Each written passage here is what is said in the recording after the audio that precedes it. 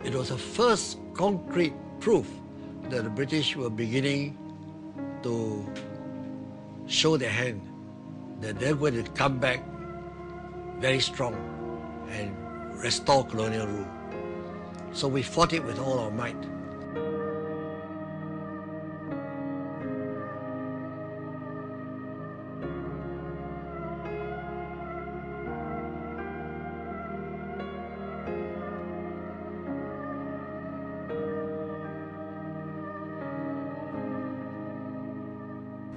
Jadi dulu beberapa tahun dulu sebelum ada barisan perikatan, kita dah mulakan ini antara kaum dengan kaum ni. The unity we talked about never mentioned the racial aspect as is emphasized nowadays. All we wanted was that all the trade unions, all the workers, all the women, all the organizations should join in the broad front to oppose the British return of the governor to rule the country. Bila kita tubuh itu, ini wartawan-wartawan yang dibagi makan oleh orang putih lah penjajah agaknya.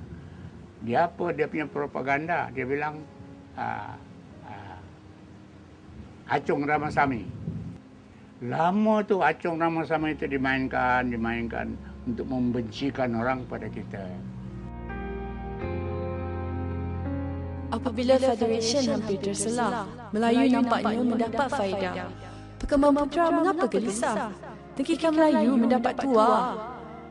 Negeri Melayu, hak Melayu. Ikan senongong bukannya you. Acong tak boleh bertukar bulu. Ramasamy tetap bercorak Hindu.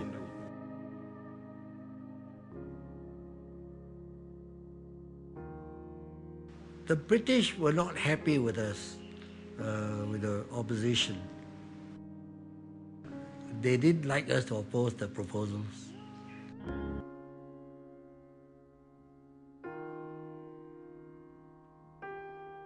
Tapi orang putih dia tak kisah. Bantah-bantah lah, dia jalan juga. Apa kau nak buat, kata dia.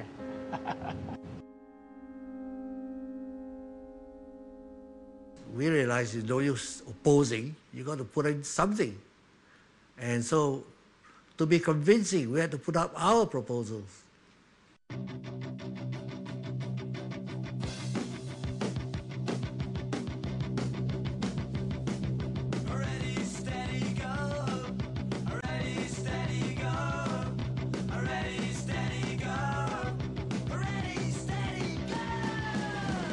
Actually, the People's Constitution is an example of very careful consultation and diplomacy.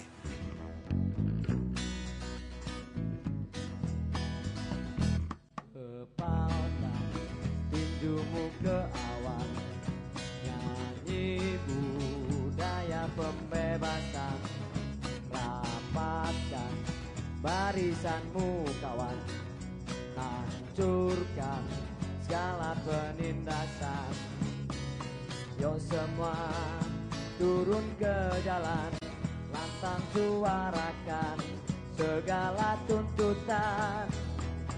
Hancurkan feodalisme, militerisme, dan kapitalisme. Jangan ragu, ayo bersatu. Yakinlah rakyat pasti menang. Yakinlah rakyat pasti menang. Yo semua turun ke jalan, lantang suarakan segala tuntutan.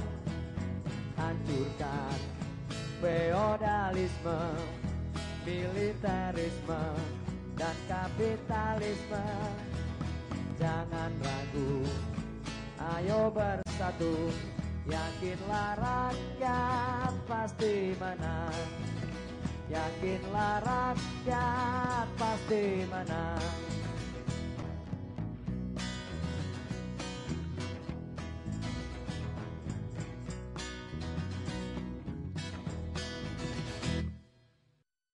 They would need to put up this constitution because the British had put up their constitutional proposal. And we were out to show that it was a farce, it was a fake, it was really a ploy to put the governor back into power. When the proposal to call the nationality of the new country, Melayu, I had expected a lot of opposition from the Chinese educated, and especially from Mr. Tan Cheng Lock. And to my surprise, they accepted without any discussion. It was immediate, saying, yes, we agree. And that, I think, was our great achievement.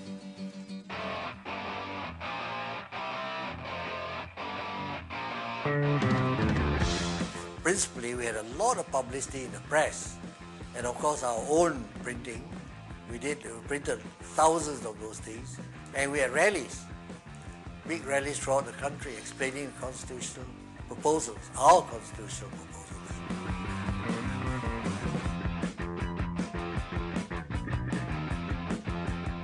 I mean, look at the meetings we had in Farrer Park in Singapore. You had 20, 30, even the press, British press said 20,000. Dihimpunkan orang dalam satu kampung tu. Kemudian ketua-ketua parti ni pergi sana memberi pandangan.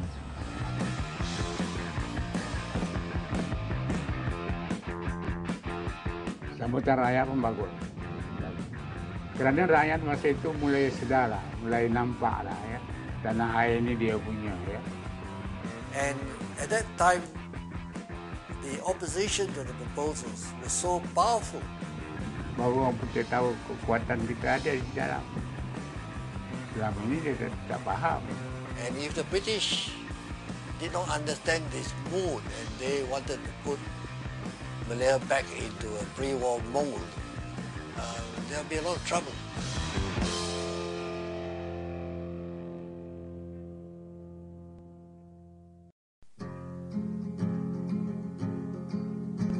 The British completely ignored whatever we put forward. They didn't acknowledge receipt of anything we sent them. The proposal didn't exist. Dia menerima hak yang dianukan di saranan oleh UMNO aja. Yes, we felt that this will do. We have to do something more drastic.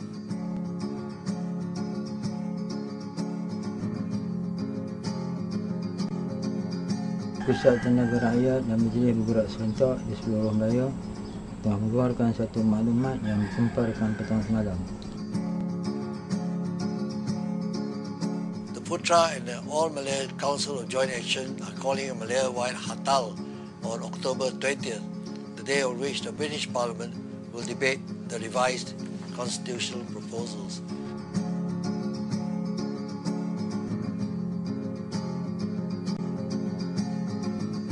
Peristiaran itu memaklumkan bahawa satu gerakan hartal akan dianjurkan di seluruh Melaya pada 20 hari bulan Oktober ini, mulai dari pukul 6 pagi sampai tengah malamnya sebagai membantah perlembagaan federation.